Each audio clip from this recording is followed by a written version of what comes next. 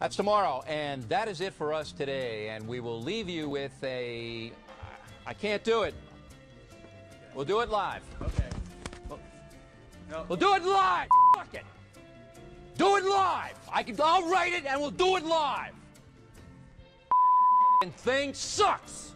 In 5, 4, 3. All you have to do is stay a minute, just take your time. The clock is ticking, so stay. All you have to do is stay. Yeah. Back again. That's how I do it. You know what I'm saying? That's how I do it. I love doing it this way. You know what I'm saying? Get everybody in. Get everybody talking. Just chilling on this beautiful day, waiting on the load right quick up here in Wisconsin. Well, what's up, everybody? I am your humble host here, Lockout Men, and welcome back to the Lockoutmen Podcast show, the show that never stops. I'm going to have to start posting like every day now. I mean, I got interviews and people lined up for days. You know what I'm saying? Well, welcome to LOM community to this podcast today. If you guys coming in, make sure you hit that like button. Hit that like button. That like works. It's free. If you guys like content like this, don't forget to like, subscribe, comment, share, and hit that all button so you can get all of the content when it comes out. And if you want to support the channel and support me, you know, hook a brother up with some coffee or something like that. It's lunchtime, so you guys can go ahead and get me something to eat. I hope. You know what I'm saying? One of y'all, somebody, hook me up. You know, the Cash App is in the description. $ Lockout Men. Today, I got for you guys. Let me turn this down so you guys can hear me. Today, I got a young man, driver. He wants to come on and chop it up about the company that he drives for. Believe it or not, it's a company that I had called maybe about what's the second season of Make the Call? I want to think is it the second, or I think it's the second season of Make the Call. And I made a call to this particular company, but unfortunately, me and the recruiter at the time, we got off on a bad footing, whatever. I mean, it was crazy. You guys, I will probably link that in the description so you guys will go back and check it out. But this young man been there for 2 years, and he wants to come on and chop it up. So say what's up to my man, Big Kev.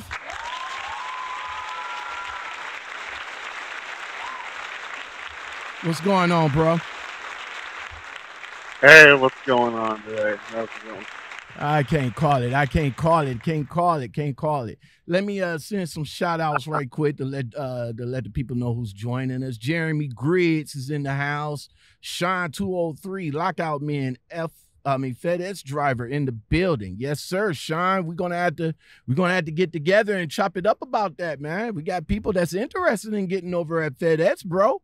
You know what I'm saying? So, you know, after this podcast interview, I'll go ahead and reach out to you. Chicago BBW.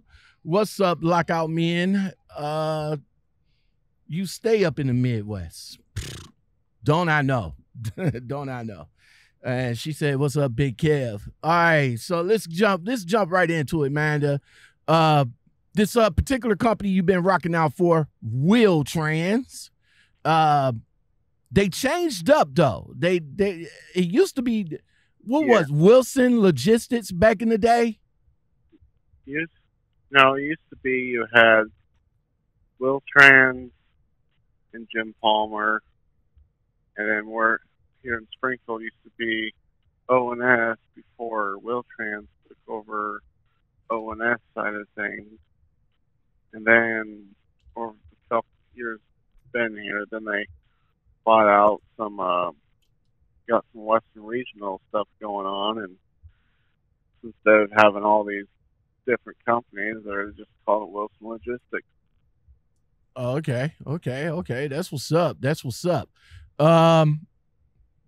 So 2 years with the company, man. Give us some background about the company, because, like I said, when I called back in the day, I pretty much it was, to be all honest with you, it was a fucked up call. You know, me and the recruiter really didn't hit it off right. So, you know, the little bit of information that I did get from him really wasn't all that hot. So what I want to know is like, what's the CPM? What's the culture there like? How was it going through, what do you call it? Orientation, all that stuff. What was it for you, the experience for you? It was a positive experience. I mean, before I came to the road, I was working in the oil field, so we all know how that kind of come and go. So looking to go over the road, and I just reached around and both kind of caught my eye. Well, when they first started, they started with one truck. Kind of funny story is the owner couldn't even drive the truck at the time, so he hired a driver for it. Just basically grew up from there. Mm-hmm. And as far as when you first start coming over with no experience, it's kind of a lengthy process to go solo, but I think that's kind of a good thing. Are you talking to are you talking you talking through the headset, right? Yes, sir. All right. Yeah, I'm talking through the headset. I could barely hear you. Can you hear me now? Yeah, there you go. There you go. Much better. Okay. Much better. Yeah. I don't know. All right. So you say you started off in the oil fields and everything, right? If I'm not mistaken. Yeah. Oh, okay.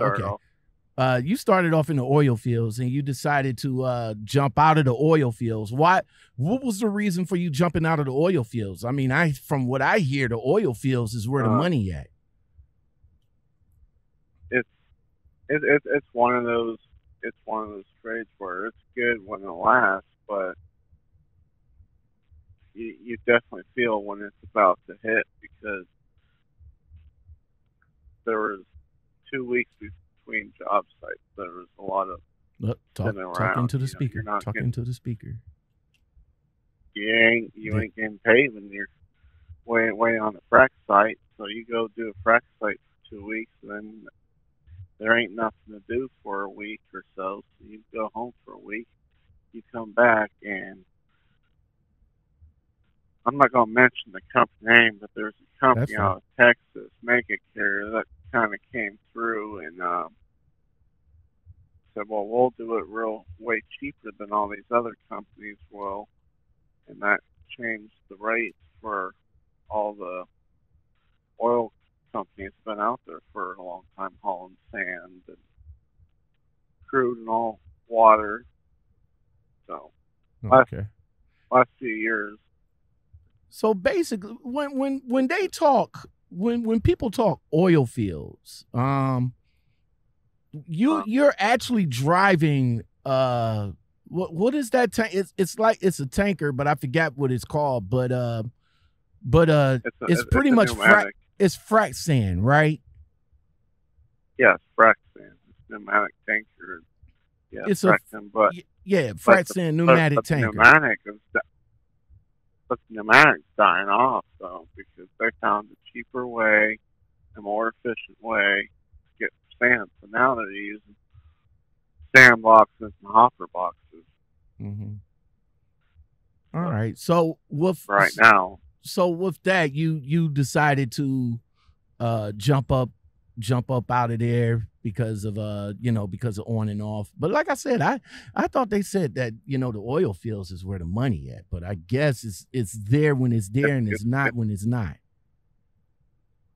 It's pretty much that's exactly how it is. When it's popping, it's good. If it's going off, you need to make a lot of money real quick. It's a good way, but once the once it stops popping real heavy, then you start slowing down. It's pretty much pointless at that point. All right. So let's so you what was your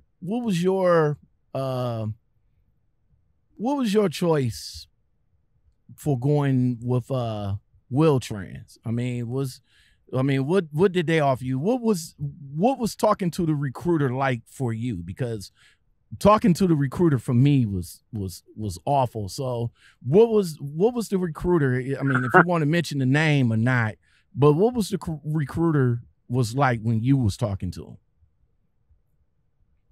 I had a recruiter in Skyler. Unfortunately, he's not there anymore. Now he's got working for some NBA basketball team of some sort.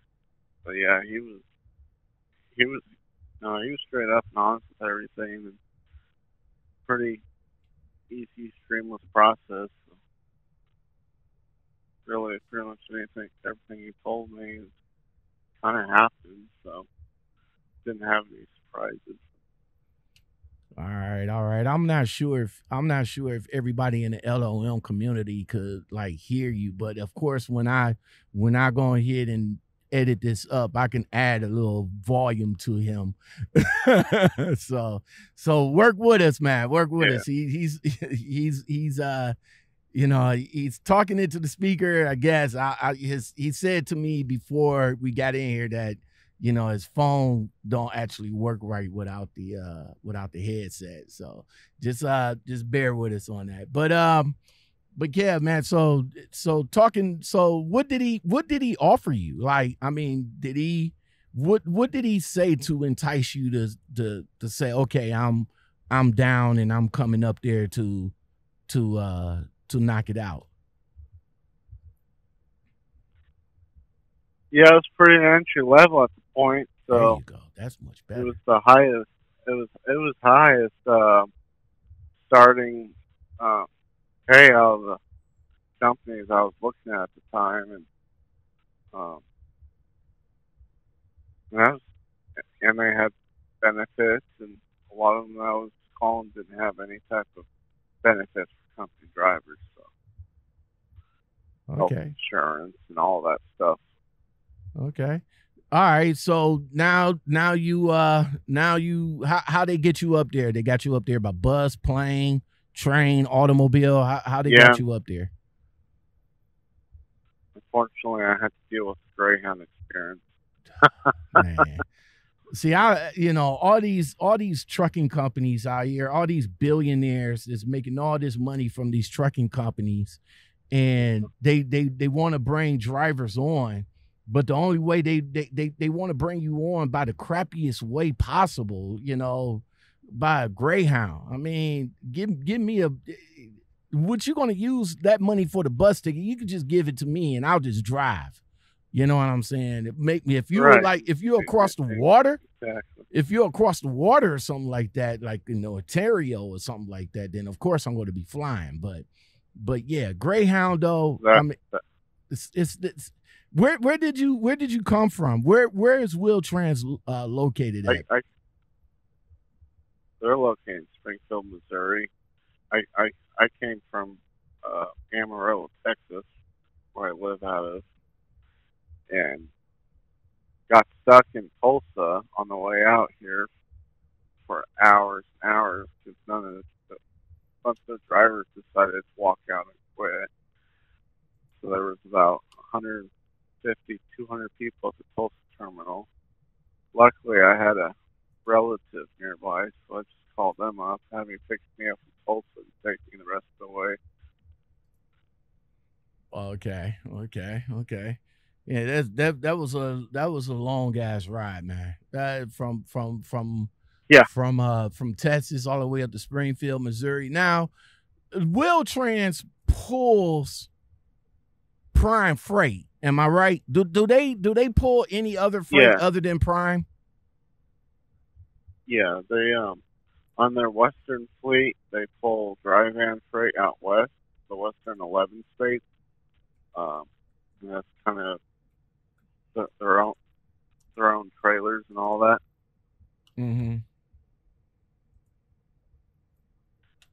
Okay. So you said you said they went by a whole bunch of different names. Like I know they was like Jim Palmer, Wilson, and all like that. So now they're just known as Will Trans Logistics, right? Oh, just Wilson Logistics now. They're known as what now? Right. Wilson Logistics. Oh, so it's Wilson, not Will Tran. Yeah, it's Wilson Logistics. Oh, okay. Before they became that, it was you had Will Trans, which was the originating company of it, and then you had all the offsprings like Jim Palmer and all the others. All right. Let's see. Smitty, the one and only. Yo, what's going on, bro? Kevin Taylor, I thought you worked for U.S. Express. I will reimburse your gas money and toll fees if you use your own car for orientation. Not yet. Yeah, I did work for U.S. Express, but like I said, that's what these big companies need to do. Like for real. Like if they bringing you up to orientation, putting you on right now during the pandemic, I don't think anybody's going on a Greyhound. You know what I'm saying? So yeah, just reimburse me my money for the rental car and for the fuel. I mean, that would be a hell of a lot better than just getting me on a bus that's going to take me like ages to get up there. Especially you say you from Texas. So going all the way up to Springfield, Missouri, shit, that ride felt like claustrophobia right there. Yeah, just easy enough to grab a rental car. All right, so during orientation, what's orientation like? You probably videos, all sorts of things. How long was the orientation, and how long was the orientation before you got into a truck? About 3-4 days.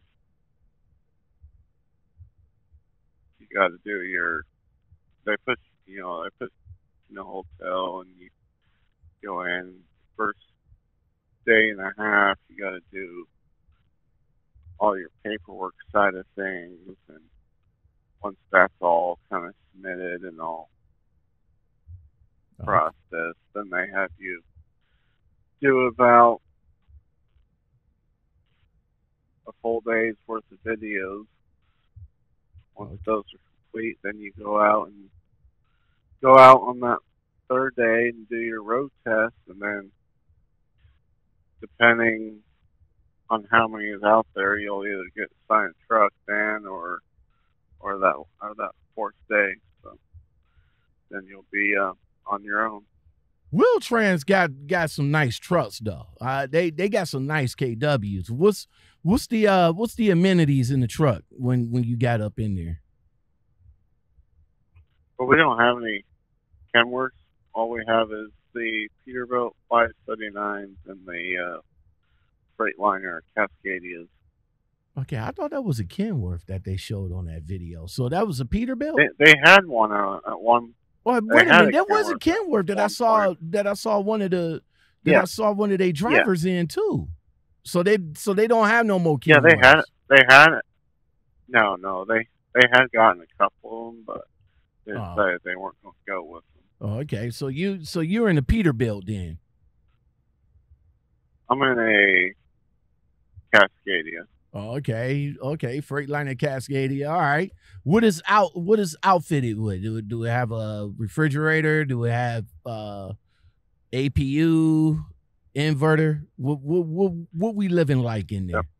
All the trucks come outfitted with the refrigerator, APUs on the newer ones though, like 2020, 2021. They got the what they call it, the EPU, electric power unit, so it's off the idle. So it's got a set of batteries, and when it needs charge, the truck turns on and charges the the batteries. So you got your cooling, heat, power, all that stuff comes with the inverter. Okay. So Okay. you don't have to go out and buy your own. What's TV. Oh, they got a TV in there?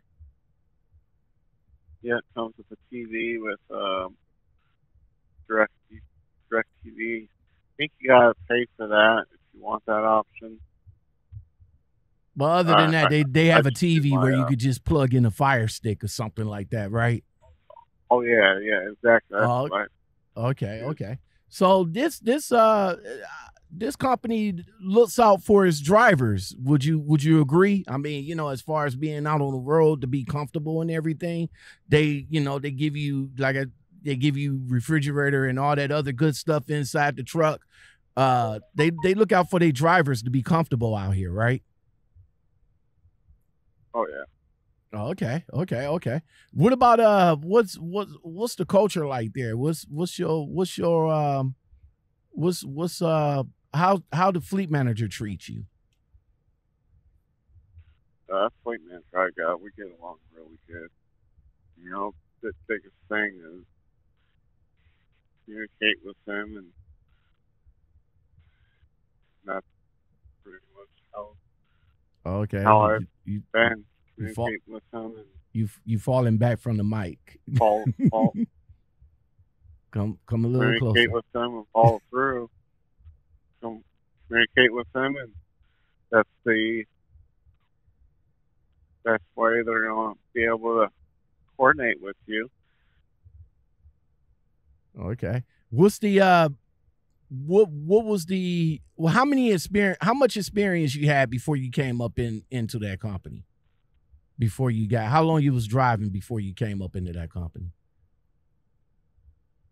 I only had the CDO for a few months before I came over. Oh, okay. So you was a brand new driver. All right. So how much? What was the CPM that they offered you?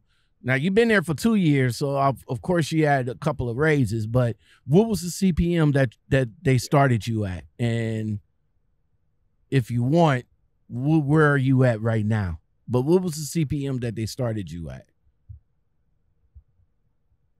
When I started, I was at 40 cents a mile. So it was 40 cents a mile? Now I'm at 40. Now I'm at 48. Okay. So you started, 2 years ago, you started at 40 cents a mile, right? Yep.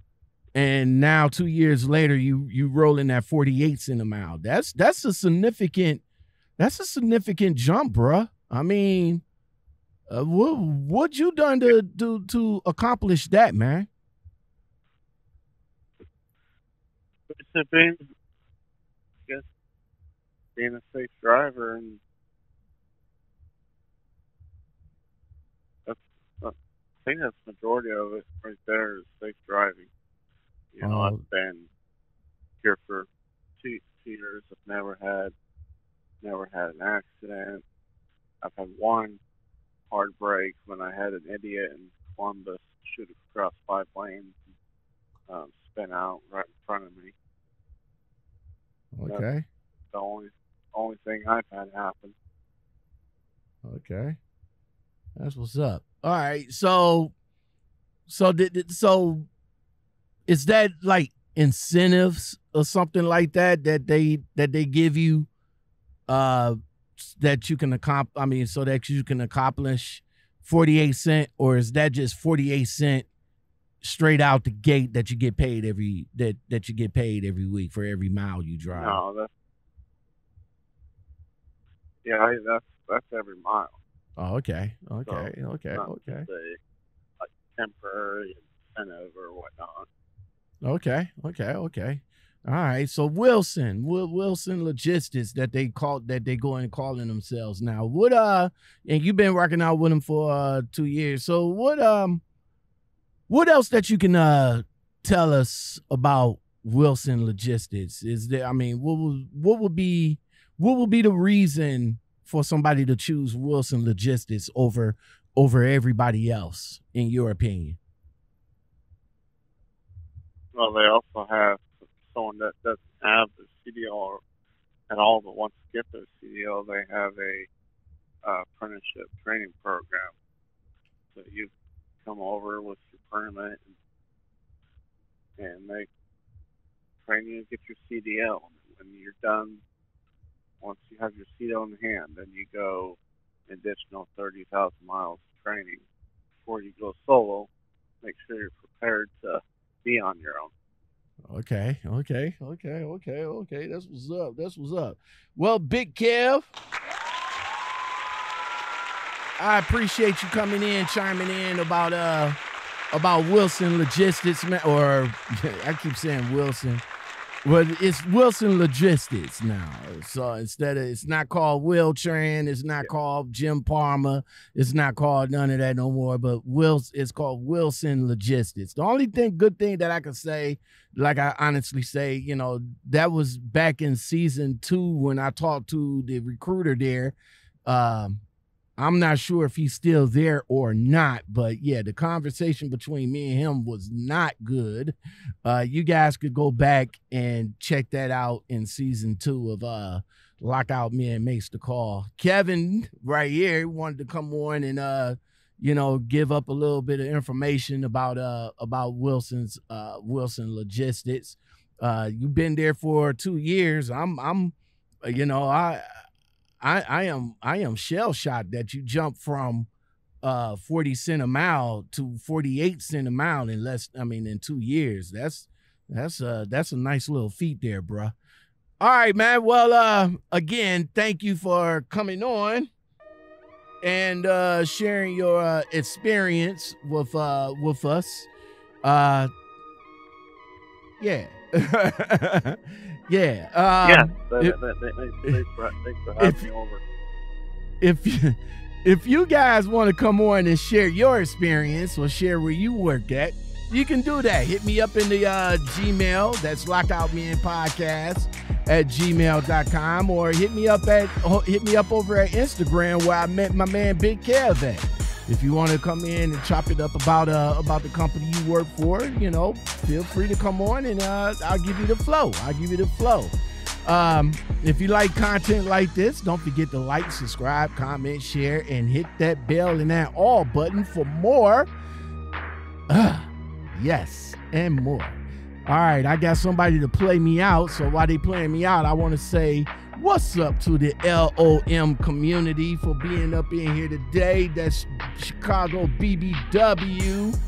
I gotta bring it up. I gotta bring you guys up so I can see. There we go. All right, Jeremy Gridge, Sean 203. I'm still looking for you, bruh. Still looking for you. Chicago BBW, Shane Poulton. Jeff Senior, thanks for coming in. Smitty, the one and only, thanks for coming in. And Kevin Taylor for coming in. If you guys want to support the channel, man, or support me and give me something to drink, you can do that. The Cash App is in the description below. Lockoutmen, $, Lockoutmen. And on that note, I want to say thank you for watching. Thank you for listening. And I will come back at you guys with another video podcast. You guys take it easy, and I'll come back at y'all later. Peace.